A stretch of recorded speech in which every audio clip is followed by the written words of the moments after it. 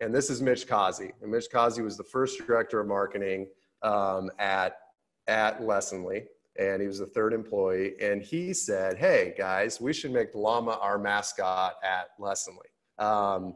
You can imagine at the time, like 4 or 5 people sitting in a room trying to figure out what to do. And you know, you're trying to figure out how to grow a company, and your director of marketing says we should make a llama our mascot.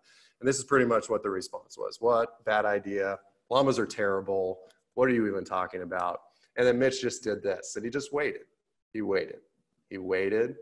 And then it started catching on. And I think it was about a year into the company. I've been here about 3 years in February. A year into the founding, they started doing this thing called Golden Llama. And they would hand out Golden Llamas once a quarter to employees who exhibited our mission and values, right? So every quarter, an employee got a Golden Llama.